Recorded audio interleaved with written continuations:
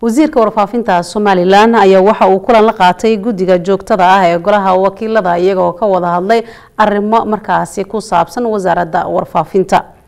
Maxamed Ducaale Cabdi ayaa warbixintan Hargeysa ka soo diray.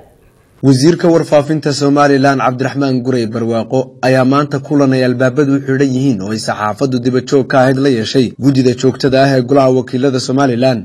markii uu kulankani soo dhamaaday ayaa wasiir Gurey Barwaaqo warbaahinta kula hadlay xarunta Golaha Wakiilada waxaana ay saxaafadu wasiirka weydiisay su'aalo la xiriira hadalhayn maalmihii ugu dambeysay jirtay oo ahayd in shaqaale kamid ah wasaaradda warfaafinta lagu haysto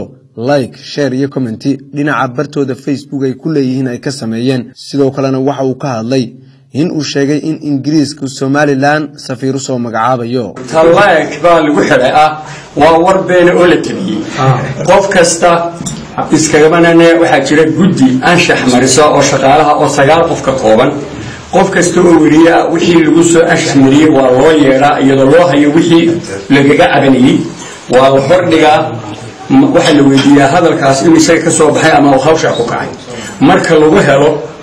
waxa loo gudbiyaa hay'adda shaqaalaha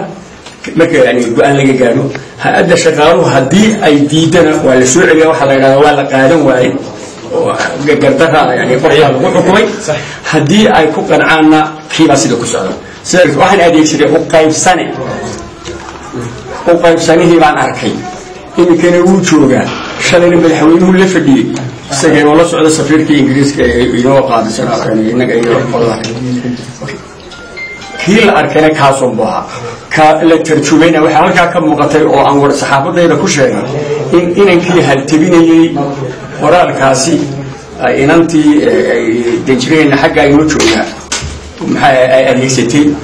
iyo erayga Soomaaliyeed adeegsaday inay isku midaan haseeshay isagu aan garanaynin sidii hal tabinteedii oo meeridii garanaynin sida daraadeed aanu ma oran safiir baa la soo magacaabay gabagabadii waxa uu ka hadlay wasiirka warfaafinta Somaliland hawlo farsamo oo muddooyinkii ugu dambeeyay ay ku jirtay idaacadda raadiyo Hargeysa iyo telefishinka qaranka waxaanu yiri idaacaddii weyn ee short wave-kayd warbixintana waan ku daray way fadhidaa waxay la fadhidaa maaha gaari ay bahal ay nagu sameeysanayeen China lagu sameeyaa China marka lagu sameeyana maaha spare part meel yaalona markiiba ka dambeeyna marka orderka la diro ayaa la sameeyaa muddaana qaadanaysi waana noo maqayn waxaan filaynaa dhawaan inay noo yimaadaan la kariyo ta local TV-ga wasa idaacadu ma fadhido anteenadii baa xumaatay iyadana sidaas leeyahay waxaan ku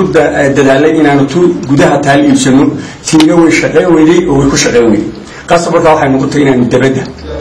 u doonano Maxamed Ducaale Cabdi telefishinka RTN Hargeysa.